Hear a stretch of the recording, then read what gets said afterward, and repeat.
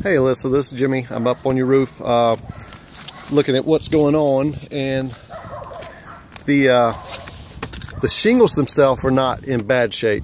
I mean, the granules are still on it and everything. Whoever put it on just did a poor job. Underneath here, you don't have any underlayment up under the shingles, no tar paper, no synthetic paper, anything. It's just shingles and then wood exposed.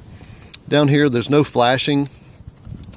It's just shingles really to the brick. There's a little piece of metal here, but it's not done properly at all around the chimney. Down here on the chimney again, it's just shingles running right up to it. Here's some old metal from the last time they did it, but it should come up and be tucked in, come up and tucked in.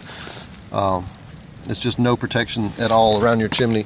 I don't know exactly where you're leaking, but a few more things I'll show you on your roof. The pipe boots down there, they look normal. Can't complain about those things. On the back side, oh, where did I see it a second ago?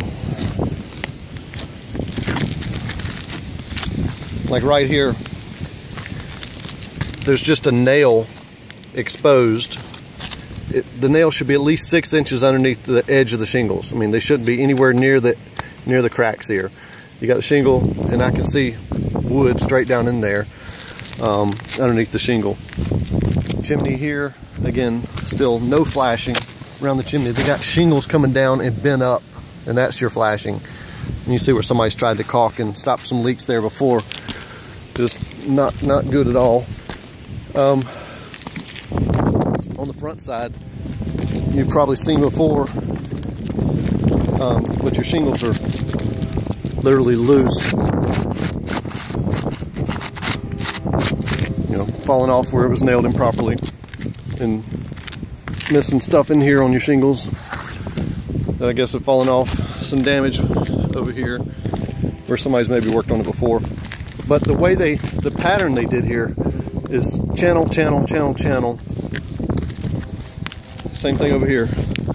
You got a channel here, which water can get in there, then it should go out of the way. But there shouldn't be any nails within 6 inches, and definitely not another cut within 6 inches. That next cut should be over here and over here. But they've cut. It's just not a great job as far as that's concerned.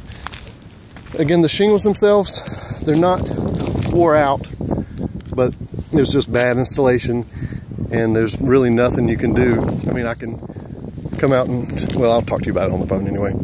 But I just want to show you what you got going on.